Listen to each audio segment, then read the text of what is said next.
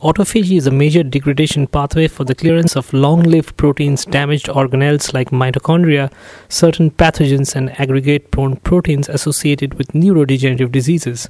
During autophagy, a double membrane structure called phagophore is formed in the cytoplasm, which engulfs cytoplasmic cargo to form autophagosomes.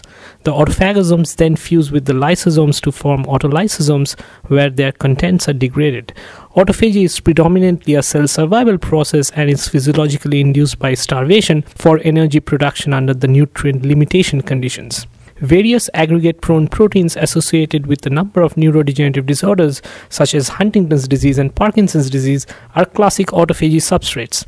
The hallmark of neurodegenerative diseases is the presence of ubiquitinated protein aggregates in the brain, which leads to neurodegeneration of the affected neurons.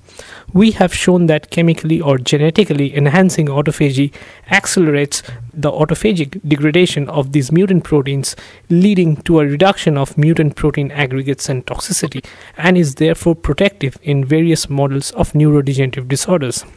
The classical pathway known to regulate this process is the mTOR pathway, which negatively regulates autophagy. Starvation inhibits mTOR to induce autophagy. The first proof of principle study was done in David Rubinstein's lab using the mTOR inhibitor rapamycin, which induced autophagy and was protective in various models of neurodegenerative diseases.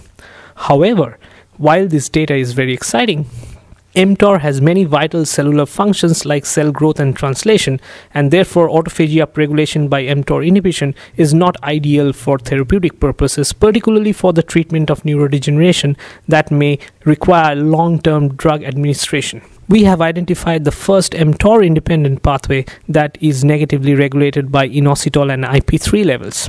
Autophagy could be induced by mood-stabilizing drugs like lithium, sodium valproate, and carbamazepine, as well as the specific inositol monophosphatase inhibitor, all of which lowers inositol and IP3 levels to trigger autophagy and enhance the clearance of mutant aggregate-prone proteins.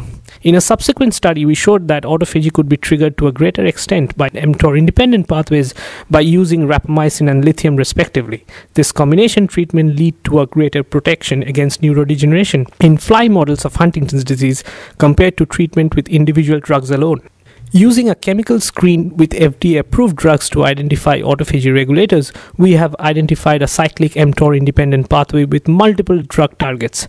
In this pathway, autophagy is inhibited by an increase in intracytosolic calcium, activation of calpain, elevated CAMP levels, and also an increase in intracellular IP3 levels that we have shown before.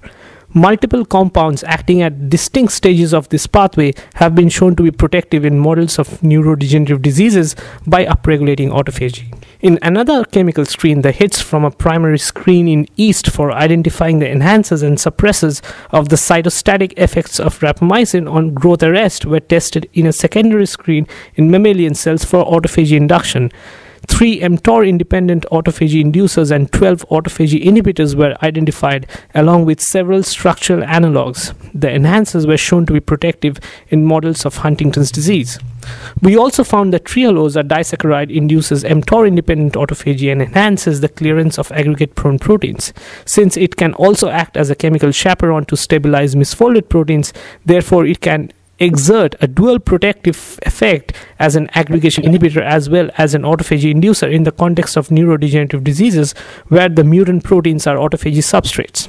In summary, we have identified a number of small molecule autophagy modulators.